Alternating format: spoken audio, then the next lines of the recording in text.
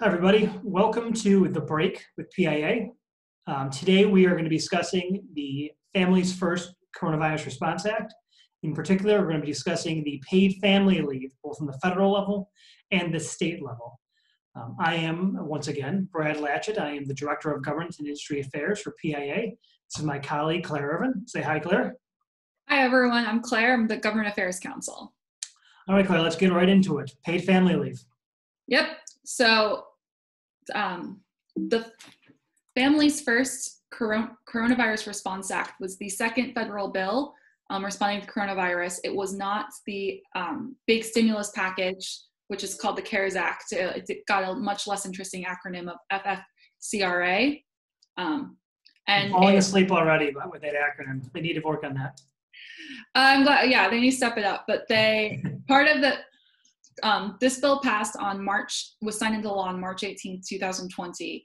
And one of the key provisions that applies to businesses, particularly small businesses with 500 or fewer employees, is the paid family medical leave provision that goes into effect on Wednesday, April 1st.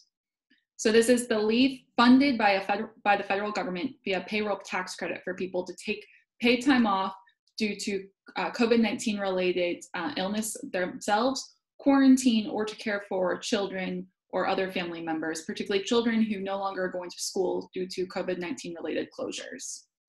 It protects people's jobs when they are on the leave, and it applies when employees are unable to go to work and are also unable to telework. So as you can probably tell from our video feeds, Brad and I are both teleworking. So this means that we're less likely to be eligible for this leave. And so it's only a short-term program. It's extended through December 2020. It doesn't apply after in 2021. So to get into it, we'll just cover the reasons why people may take time off under this leave. The first is if they're subject to a federal, state, or local quarantine or isolation order related to COVID-19. So the orders coming down from the governor's offices would apply here. Also, any healthcare provider who advises self-quarantine. So if someone's doctor advises that they self-quarantine, they would also be eligible for this leave. If they are experiencing COVID-19 symptoms and are seeking a medical diagnosis, we've all been reading about the backlogs in testing and the difficulties even seeing a doctor. So they would still be eligible even without having seen a doctor or a state order. People are also eligible to take leave if they're caring for an individual in mandatory or advised quarantine, or if they're caring for a child whose school or place of care is closed, or whose child care provider is otherwise unavailable for COVID-19 related reasons. So if you're someone who relies on a grandparent for childcare and suddenly you're unable to have your parent around your child, that would likely qualify under this, because that your child care provider is unavailable due to the precautions they're taking due to COVID-19. There's also room for the Secretary of Health and Human Services to consider release advising information for additional reasons that are substantially similar to this, in consultation with the Secretaries of the Treasury and Labor.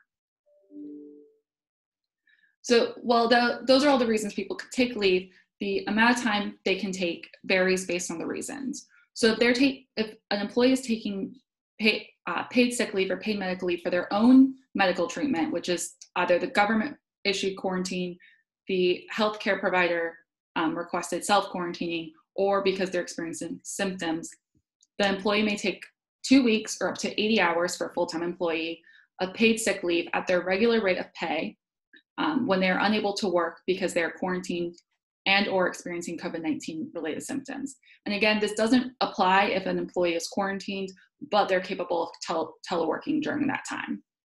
The quarantine may be at the federal, state, or local government order, as we said, a similar healthcare provider, or simply because they are experiencing symptoms. If it's paid family leave, or they're taking the leave to care for a member of their family who is under quarantine or experiencing COVID-19 related symptoms, the employee may receive 2 weeks or up to 80 hours for a full-time employee of paid leave at 2/3 of their regular rate of pay. So that's not as much as they would receive for their own illness, but it's still a substantial portion of their income. And an additional 10 weeks of paid leave at 2/3 of the regular rate of pay is available where an employee is unable to work due to the need to care for a child. This would extend that leave for 12 weeks. So if you're at home caring for a child, you can receive up to 12 weeks of pay at 2/3 of your regular salary or income. So all employees are eligible for leave for the 2 weeks of paid sick time for COVID-19 related reasons. It's similarly, all employees are eligible for the 2 weeks of paid family leave. Doesn't matter if they started a week before the COVID-19 crisis hit. It doesn't even matter if they started last week. They're still eligible for this leave. In order to qualify for the additional 10 weeks of paid leave, though, employees must have been employed for at least 30 days to be eligible. So this still isn't, they don't have to have had a substantial work history with their employer. There are some exceptions to the FFCRA paid leave. Again, if they're able to work remotely, continuing their job. And this is a big one. It's employers with 500 or more employees are exempt. As baffling as that sounds. And we'll get to why after the details of the law. But then there's employers with fewer than 50 employees may qualify for an exemption to provide the paid childcare leave, the additional 10 weeks, but only if the requirements would jeopardize the viability of their business during that time period. So it's very limited, it's very case by case, and they must effectively prove that they must be exempt. So to calculate the rate of pay, full-time employees are eligible for 80 hours of paid leave. So if they're paid hourly and they're full-time, it's just 80 hours. For part-time employees, they're still eligible for paid leave, and it's based on the number of hours they would ordinarily work over a 2-week period. The amount people are paid is capped per day. It's $511 for paid sick leave, where they would be paid 100% of their daily wage. And then for that, it's $5,110 in the aggregate. If they're taking the leave to care for a family member or child, it's capped at $200 a day or $1,000 a week, totaling $2,000 for the 2-week leave and $12,000 in aggregate for the 12-week leave. And that's for where they're getting 2/3 of their regular pay. Employers cannot require that employees exhaust other paid time off before taking the FFCRA paid leave. In fact, the FFCRA paid leave comes before any other paid leave. So employees who've accumulated paid time off based on the employer's plans cannot be required to use that before accessing the federal leave. Similarly, the employer can't require employees take other state leave programs that we'll touch on at the end before taking this time off. The federal paid leave program comes before all other paid leave, whether it's from the employer or states or cities. Ultimately, though, the federal government will be paying for this leave. All covered employers will qualify for a dollar-to-dollar reimbursement through a tax credit on all qualifying wages. The tax credits extend to amounts paid or incurred to maintain health insurance. So the amount employer typically would pay for the health insurance is still subject to the reimbursement as well. There's also no payroll tax liability, and self-employed individuals may also receive the equivalent credit for their income for these reasons. In order to obtain the federal tax credit, eligible employees will are able to pay the leave through the amount of payroll taxes that they typically would deposit with the IRS. So normally an employer collects federal taxes on payroll and then deposits it with the IRS. That money can now be used to cover some of these expenses. That money also includes the employee and employer shares of Social Security and Medicare expenses. And if those funds are not sufficient to cover the cost, an employer will be eligible to request an accelerated payment for the IRS. So PI will be posting links to the IRS pages that will have more information and have more guides on how the tax side of this all works. The main purpose is that the goal is to get employers the funds as quick as possible to cover these costs. The covered period again is through the end of December 2020 and starts April 1st. It does not extend into 2021 or beyond. It's not creating a long-term program. It's just for the COVID-19 related crisis. And as I mentioned earlier, states also may have their own programs, and employers cannot require employees use it before the federal program. So just to quickly touch upon what states have, Connecticut requires employers with 50 or more employees to provide 1 hour paid leave for every hour work, capped at 40 hours a year or 5 days.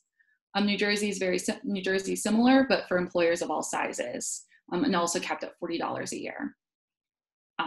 New York signed their paid sick leave into law the exact same day as the federal program, so it's fairly new and applies to employers with 10 or more employees and or a net income above $1 million. And it's the leave increases for employers with over 100 or more employees. New York City also requires employees earn at least 1 hour paid sick leave for every 30 hours worked, up to 40 hours, and that's an existing program. To know more about New York, I'd recommend looking at our resources specifically on the New York paid sick leave. And then Vermont, as of 2019, requires employers with 5 or more employees to provide 40 hours of paid leave and allows it to be accrued on an on 1 hour for every 52 hours worked basis. So again, any leave employees have accumulated under that comes after the federal paid leave program. And resources about that are posted on the PIA Resource Center. So now we'll have a couple brief discussion on some of the more finer facts. Now that you've gotten the essentials, you can, if you're in a rush, turn it off, but I assume you all want to listen to Brad and I talk about it more. Thank you, Claire. So first, before we get into really the details of this, let's talk about the scope. So these laws from both the federal and state are pretty all-encompassing in one regard, right? They include a lot of employees, and the reason they do that is because this didn't exist before COVID-19 in a lot of states. As you mentioned, some states did have paid sick leave, like New Jersey and Connecticut. Others, like New York, did not. And certainly federally, we didn't have any of these programs at all. So they were needed in order to provide a service, if you will, that didn't otherwise exist. That said, the scope is limited in the amount of time. You indicated that the program only runs through the end of 2020. So this is not going to be a evergreen sort of program. Although I guess we'll see when December rolls around if any of these states or the federal government does renew these in general, because a lot of other countries do have similar laws in place not related to COVID. Yeah, it'll be interesting to see what happens. It's as far as the COVID-19 related responses, it's probably one of the longest extended programs. A lot of the programs, particularly those in the stimulus package signed last week, only go through the end of June. So this is kind of the longest lasting one by comparison, but it will be interesting to see what happens in December, when December rolls around. Yeah. So you teased towards the beginning the employers with over 500 employees. What happens with those individuals or those businesses? So the goal of the drafters of the bill in Congress was to require those large employers, so those with 500 or more employees, to pay it themselves. This program is the federal government paying for the leave, and they wanted to make sure it was a benefit for small businesses, not massive corporations. However, when they were drafting the bill, they didn't actually require large corporations to provide paid sick leave. So that's why employers for a business such as Amazon, aren't able to access the leave that a small business down the street from my home now has to provide. Seems a bit of an oversight there. Just a little bit. Those employers are still subject to all the state rules, state requirements. So the employees for those businesses would still get the New York, Connecticut, New Jersey, New York City paid sick leave. They just don't get the federal benefit. It's good to know. So question and clarification. During when we were talking about paid leave, you mentioned that employees who are unable to remote could be eligible for paid leave.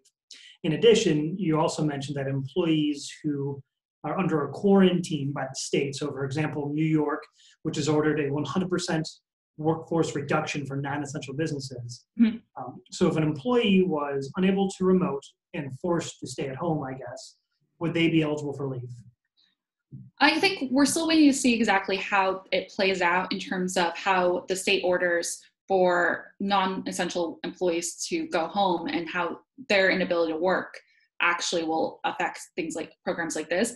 But in theory, they should be able to at least apply for this type of leave because the state's preventing them from going to work, and they might have a job that is entirely based in the office or a retail establishment or other location that you can't just bring home. You can't just forward all package and mail to someone's apartment. You have to kind of be there to receive packages, to do printing, to do a lot of things that I think we don't really realize can't be done remotely. I think we're very quickly realizing what we can and cannot do remotely. Yes. Last thing from me here is I want to mention the employees on the federal level, employers who have 50 or fewer employees. You mentioned that they could apply for basically a hardship exemption to this law. They do need to be proactive about this, right? They're not just granted it. They need to go out and seek permission to be exempt. Yes, they need to seek out the permission. If you are a business and you can look at your payroll and know that you will not be able to cover this and you have less than 50 employees, it's better to be proactive and just get that ahead before it becomes an issue. I will also add that there's a lot of talk, I'm sure everyone's heard, and we've been putting out a lot of information about the SBA Paycheck Protection Program. The paid sick leave under this doesn't qualify as a payroll expense on this, but the idea is the federal government is will eventually be paying for the payroll this way. And the government's trying to make sure those payments are getting out also as soon as possible so that by the time June rolls around and those are being looked at closer, it shouldn't be an issue. That's just something to keep in mind when you're if you're a business exploring all of your options under these new federal programs. Perfect. All right. Well, thank you, Claire, for explaining paid family leave to us. I know we've gotten a lot of questions about this, both in the federal program and the state program. So it certainly is helpful. You just put up the information portion here. And if you have any questions, not you, Claire, those watching us, because Claire, you can email me if you have any questions. If you have any questions, please send them to Claire or myself or the Resource Center. We will be having a special edition of The Break, answering all questions for all of the segments that we do put out. Appreciate everybody watching. Look for further postings from us on different topics going forward through this week into next. And hopefully everybody is staying home and staying safe. Thank you. Thanks, everyone.